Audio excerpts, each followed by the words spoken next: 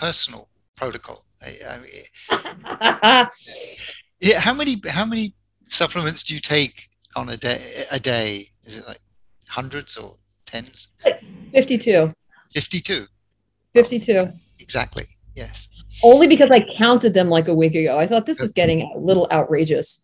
The problem is when you start taking, you do all this research and you think, wow, this is an amazing molecule. How could I not take this? So you add it to the protocol and it just becomes normal, right? It's just part of your life. And then, another few weeks go by and you're on a different molecule because it takes months to get through all this stuff. And you read something else and you're like, and you convince yourself that this is the most amazing molecule in the world. How could I live without that? So it gets added to the pile. And then it just begets itself, right? But what I do is I never take the full recommended dose of anything. So usually for any one given supplement, they'll say, X number of milligrams, you have to take 4 of them a day. So I don't do that. I take 1 of everything a day. I mean, I try to make it a reasonable amount of milligrammage, but I figure a little bit of a lot is better than a lot of a little.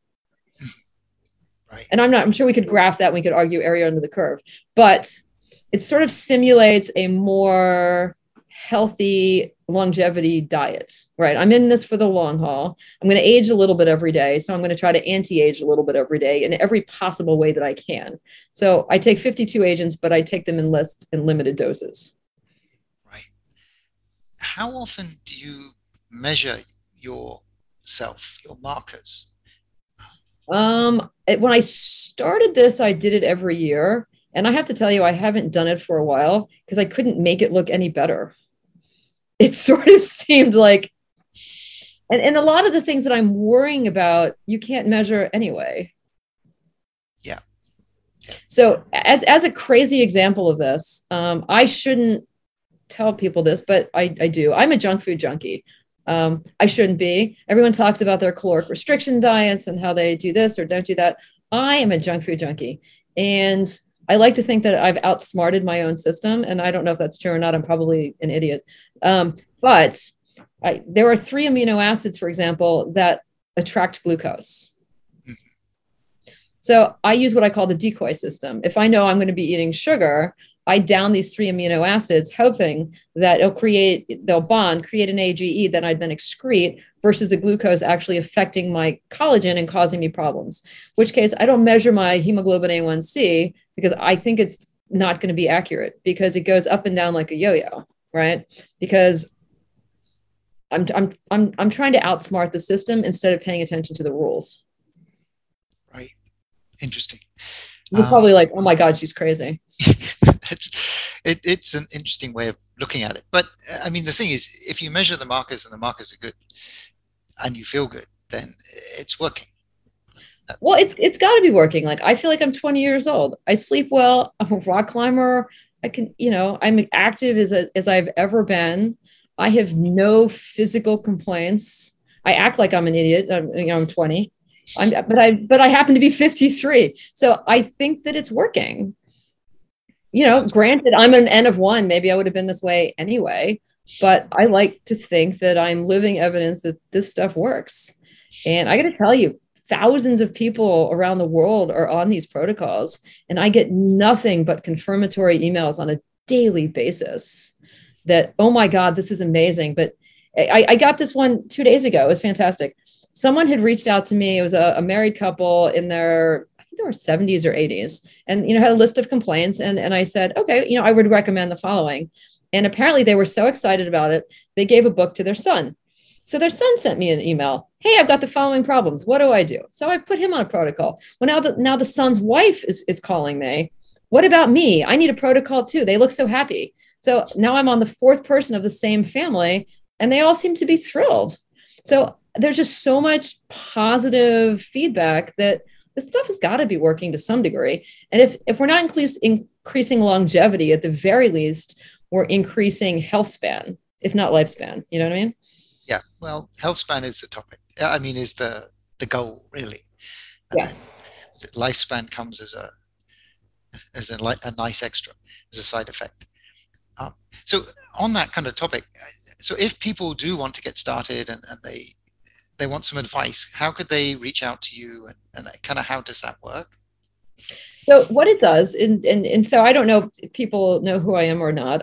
This is a hobby. This is an absolutely ridiculously out of control hobby. I'm a pediatric anesthesiologist. I work in a hospital every day. I wear scrubs and I intubate and put IVs in people all day. This is what I actually do. But I'm out to help people. So if people want to learn more about this, number one, you can try getting book one. And it sort of gives people a rough idea. There is a website as well. It's kaufmannprotocol.com.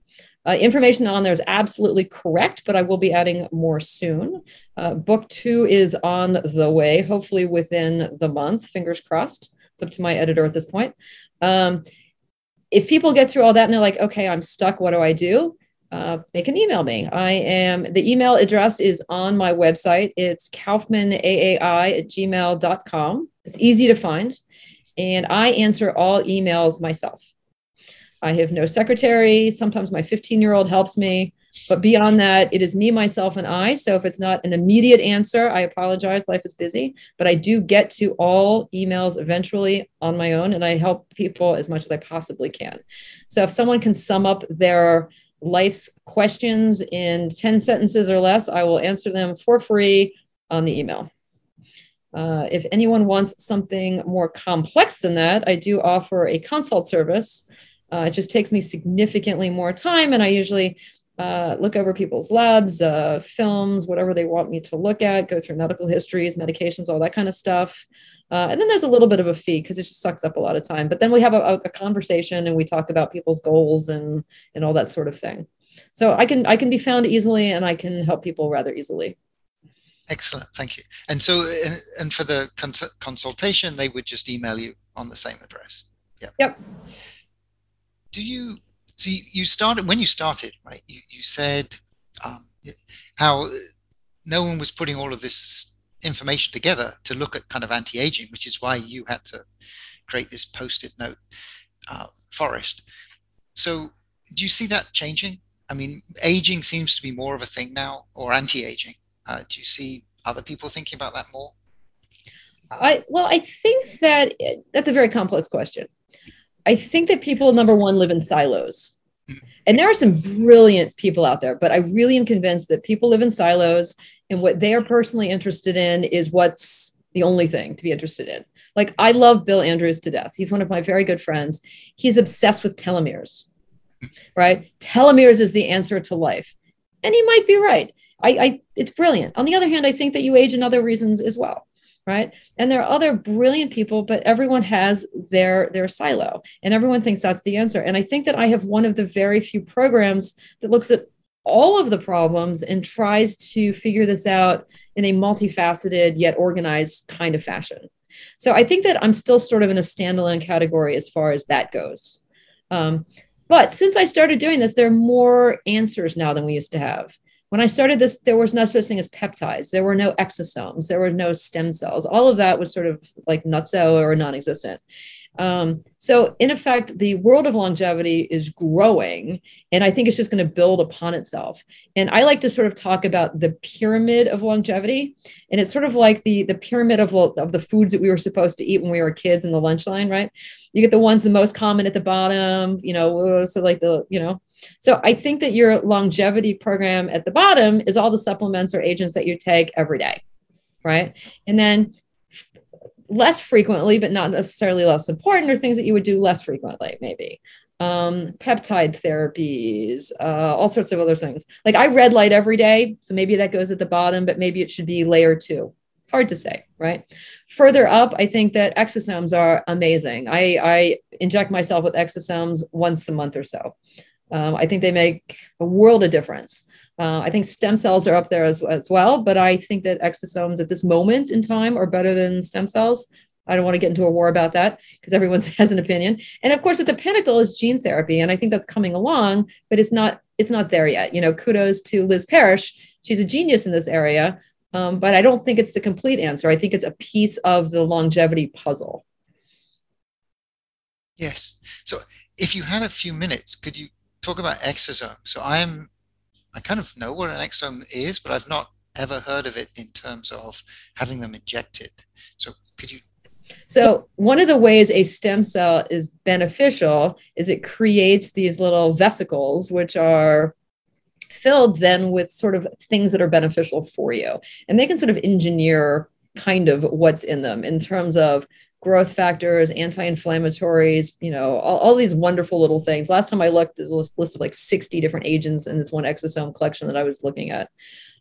Basically, they're sort of attracted to areas that are inflamed for the most part, but they travel around your circulation and they're like little tiny packets of goodness, to make it in a really simplistic term. Some people go with the stem cells. To get the true stem cells, you got to go out of the country, and there's also the legals and the cost and everything of that nature. But stem cells don't actually live very long within you. What they do is they create exosomes. So in my sort of way of thinking about it, just go straight to the exosomes until they make the stem cells sort of system better. You can go to a physician. I just have them in my freezer. I inject them sub-Q into my face instead of PRP these days. And once a month, I just put them in an IV and run them in. My body feels a ton better when I do it. Haven't seen any side effects. They're a little pricey beyond that. Okay, I will look that up. Sorry, you used the acronym PRP. Mm-hmm. What does that stand for? So platelet-reduced plasma. Right. Yeah, right. So what this is, and they use this in the medical community, you extract someone's blood, you centrifuge it, and you extract off the PRP. And it's sort of concentrated growth factors and anti-inflammatory factors. And they use this to inject basically when you're trying to heal from surgery. So if you have like a tendon transfer or an ACL or something like that, your orthopod will generally do this while you're asleep and inject it, and it increases the rate of healing. Sometimes they'll use it for sternotomy if you've had chest surgery. Ladies now use it for something called a vampire facial. And they'll do it, and then they smear it on their face, and they do like the microdermabrasion. It increases healing, promotes growth, that sort of thing. At one point, one of my designers was dying to try this on his balding spot. So we got a centrifuge, we did it, and his bald spot got way better. We did it like once a month for about 6 or 7 months, and he did extremely well. So then I started injecting people's faces, and the skin just rejuvenates. So this is not whole body, it's more like spackle, but it does make you look significantly better. Interesting.